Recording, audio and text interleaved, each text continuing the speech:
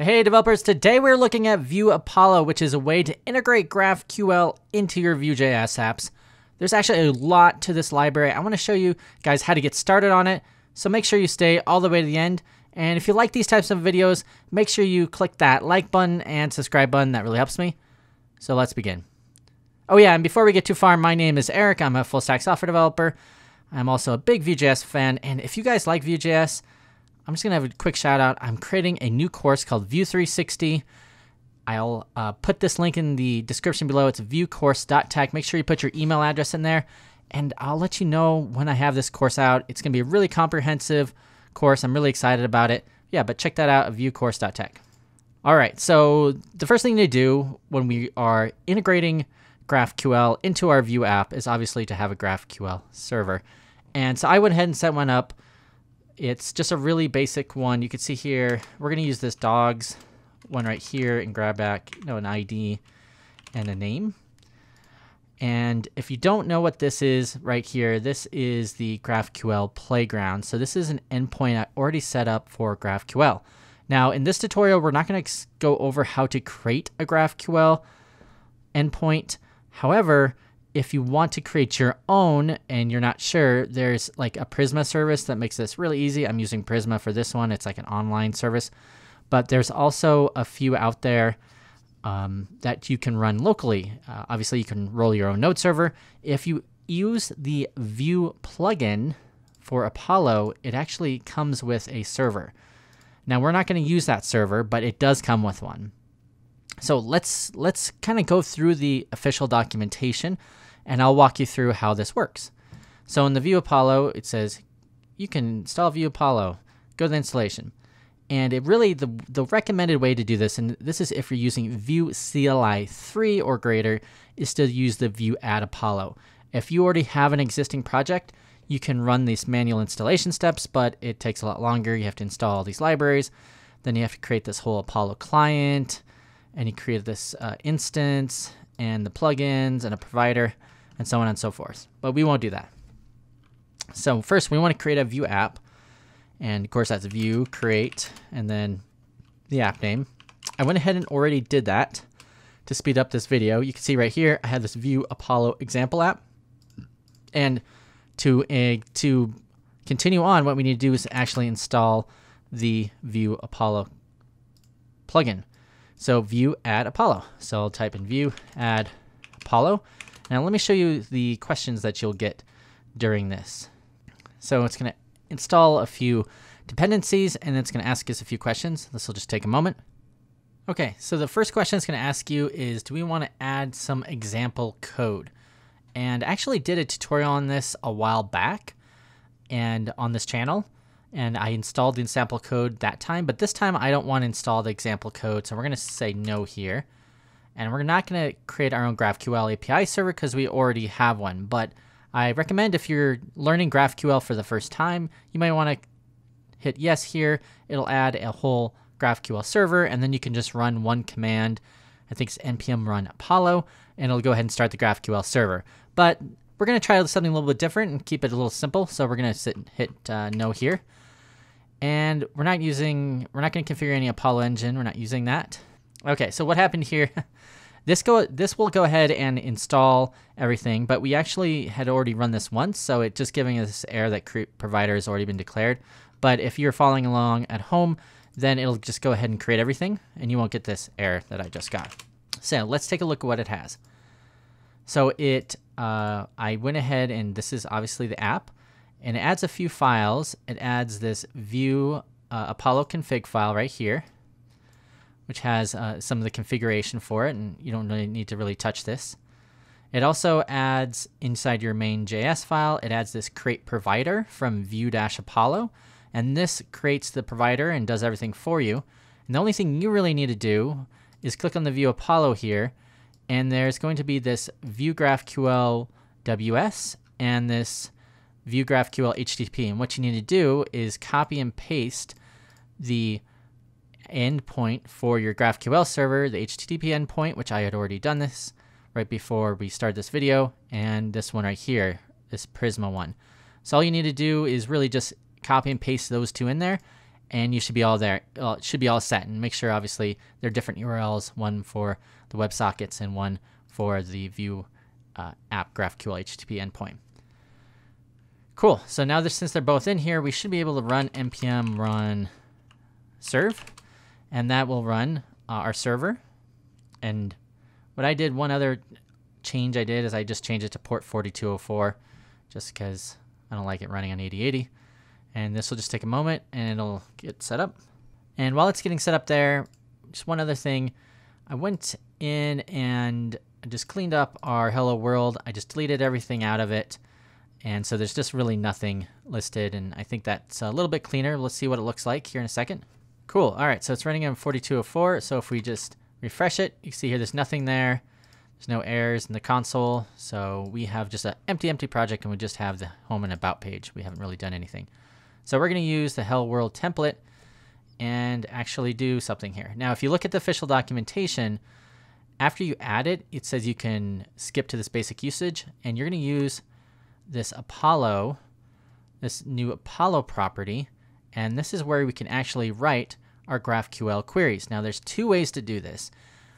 I would recommend, if you're just learning and you're adding Apollo and GraphQL to your project, use this Apollo property. However, there is an actual Apollo query component which you'll have available too. But let's start with this Apollo query. So it's pretty easy, and also you have access to this .apollo too. So we can add Apollo. We can add Apollo here. So I'm going to minimize this, make it a little smaller. And we're going to take the hello world component. We're not going to mess around with it too much. We deleted everything out of it. So now we have our Apollo, empty Apollo, and now we can add in a query.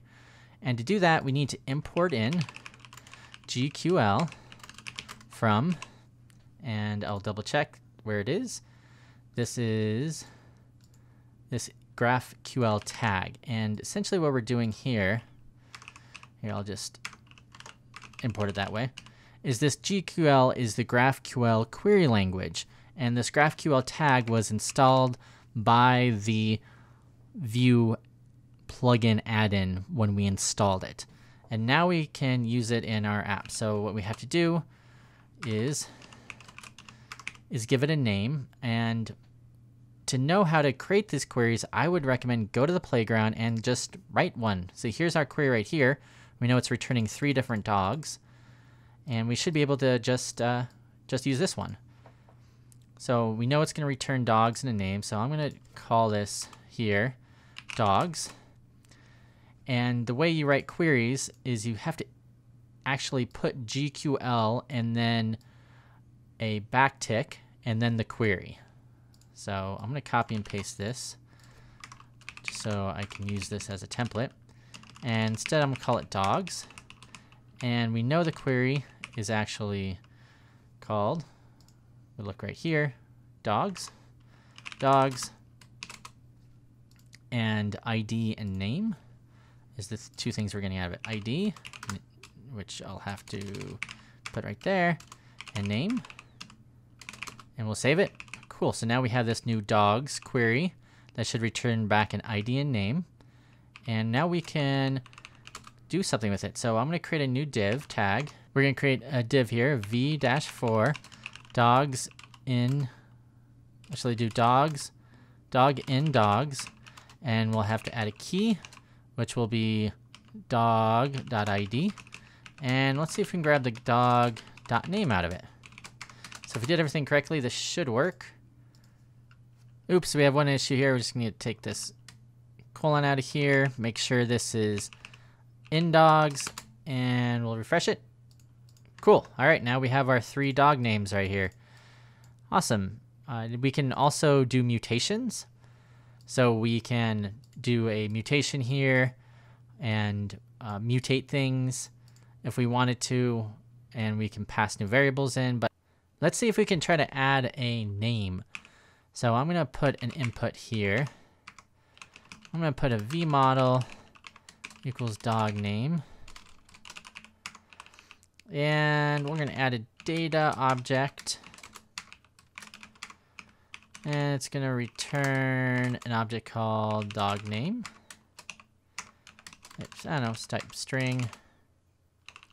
Actually, we'll have default it to nothing.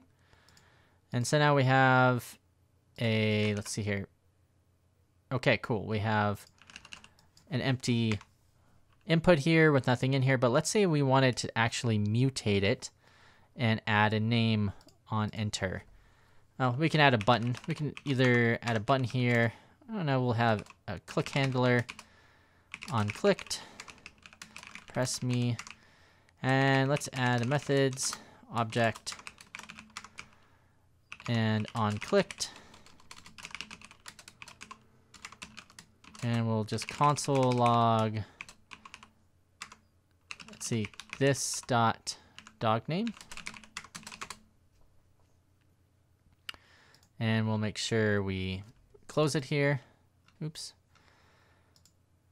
Okay, that seemed to be it. So if I put something in here and press me, it says undefined. So this dot dog name, oops, gotta put a capital here. There we go. Test. All right, so now we see test at the bottom, so it's definitely doing that. Now what we can do is we can do a mutation, and we could do that by adding an add, some sort of async function that does the everything for us. So we're gonna just copy and paste this result right here, and I'll show you how it works. So instead of just doing this console log, click here, I'll make this async, and now we're gonna have a result, and that's gonna be right here. I'll save it, but we don't want to do this mutation. We actually want to do something else with it. We're gonna change this .new tag to, we're looking at data from dog name, and we're gonna look back here, and we're gonna look. I created already a mutation here. We just do create dog. You send it the data. And then we return back a name. So like I created a dog named Bob. So let's see if we can do something similar here. So we have a mutation. Okay, so instead of having this add tag here, I'm going to delete it. And we're just going to copy and paste this create dog instead. And that's going to have a data, but this label right here is going to be the label. So this will be $label. We'll save it, and we'll see if this works. So we can just delete that for now. We don't need to find the result, and we'll make sure it saves. There we go. Okay, we don't have any errors. So let's see if we make a dog named Timmy. Timmy the dog. Hit press me. Doesn't seem like anything happened. But if you look at the playground here and look at the dogs and play, cool, now we have a new dog named Timmy. And if we refresh the page here, cool, now Timmy's a new dog. Now there is ways of having it automatically update the list every time you add one. What you have to do though, if you look at the query section, there is a way to, not the query section, the mutation section, there's a way to have them update the cache with the results, but I'm not going to look at that right now. It looks like there's you have to use this update function and then push the tags and then write the query. But for now, this is fine. It just updated it. I just had to refresh, so it looks fine. The last thing I want to show you guys is to see what it would look like using the Apollo query instead of using this Apollo property. And to do that, then we would need to come back here, and we can go down all the way to the official documentation of this Apollo query, and we can just copy and paste something in here. So I'm going to come back up here and create a new section. And I'm going to just, for now, just going to make sure everything is commented out. I'm back to nothing. And I'm going to go into this Apollo query and try this out. So this is the Apollo query. And I'm going to copy and paste it. And this time you just do this colon query, use the Apollo query here. And now you can use GQL, but you do have to actually put the right query. So we had this query for this query right here for dogs, and it was query dogs ID name. So let's see if we can do something similar. So we don't need to pass in any strings, although we certainly could. And we're not going to care about the hello right there. So we can do a query for dogs. And then the dogs query, we'll call it dogs. And then in this dogs query, we do the query, which we know is, if you look right here, it's dogs ID name. So we just copy and paste that right in there. Oops. Let's just try to do it like this, dogs. And then name and ID. So once you have this, to actually display it, there is one other thing you need to do, and you have this big template for a vslot with loading error and data. So right underneath Apollo query, I can put this big thing right here, which will associate the loading error and data. Oopsie, actually I have to put it inside the query. So I'll put it right here and see what happens. Cool. It says no result, but that's because this query is wrong. So I probably need to do something like this. Cool. So there it is. So now I have a full query of all the information. And then now I can, from here, and don't mind this error here, I can do a couple things. So I have this template. It has this vslot calling loading error and data. So while it's loading, it shows loading. It shows an error, it shows error. And then if there's no result, it shows no result. But I can, now I have this data.dogs right here. So I can do the same thing I did before with a div tag. I can do a v4 dogs equal dogs, dog in dogs. And then, of course, I always put a key with the dog with the ID.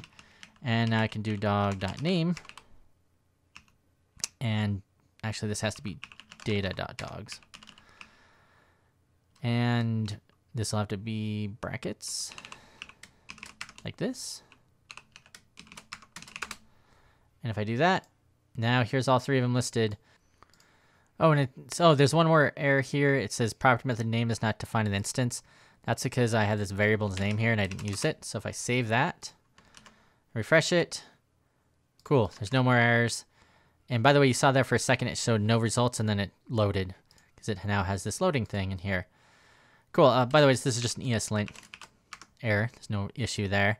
And also, one other thing you could do, if you get any messages about data.dogs not being there, you can actually add velsif data and data.dogs to make sure it's there. All right, so yeah, that's all I'm going to show you guys today. Let me know if you have any questions. Leave a comment below. Thanks.